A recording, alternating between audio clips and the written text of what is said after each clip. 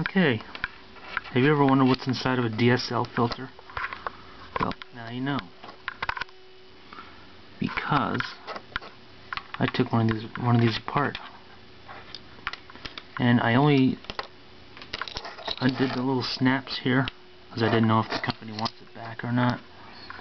But this one is currently not working. So I had to change it. But as you see, you got these two coils and then these green things and then there's an orange thing. I think like capacitor or something, I don't know. Two phone jacks. And there's the bottom. DSL there. Phone there. And this is the part that goes in your wall jack.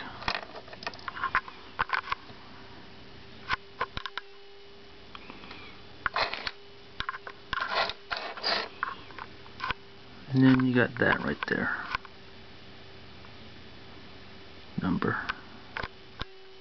This is line.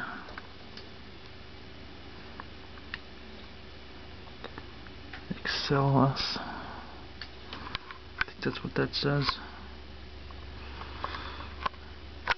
Yeah, but other than that, there's not much to these things. It just splits the DSL and phone signals from the line.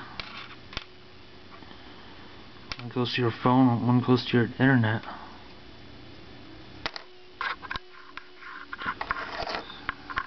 There you go.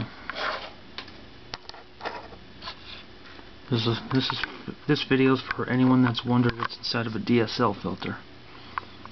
Thanks for watching.